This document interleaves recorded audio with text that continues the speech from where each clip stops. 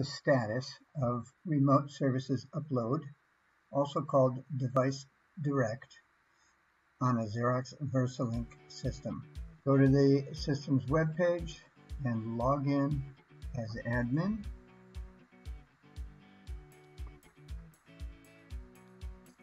And after you log in, look for the system menu on the left column and click on that. And in the middle of the page, you will see Remote Services Upload. And on this page, you will see the status of the last upload attempt, and it may, and you can test it by clicking Upload Now, just to confirm.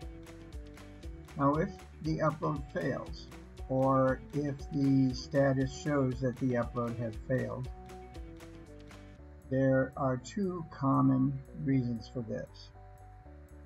One of them is there is something in the firewall that is blocking the communication to the Xerox server. Very good. This test was successful. The other reason the test might not be successful is the DNS configuration on the Xerox may not match the required DNS services for your network.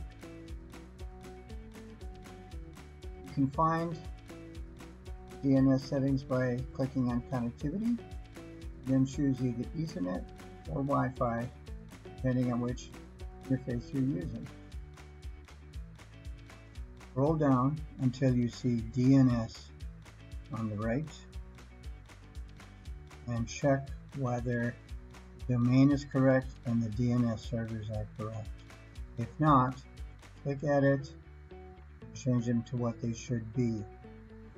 You can test for the correct DNS servers by using a command prompt and selecting ipconfig space /all, or type ns lookup, and you will get the IP address of your primary DNS server. You can also add other servers or public servers as well.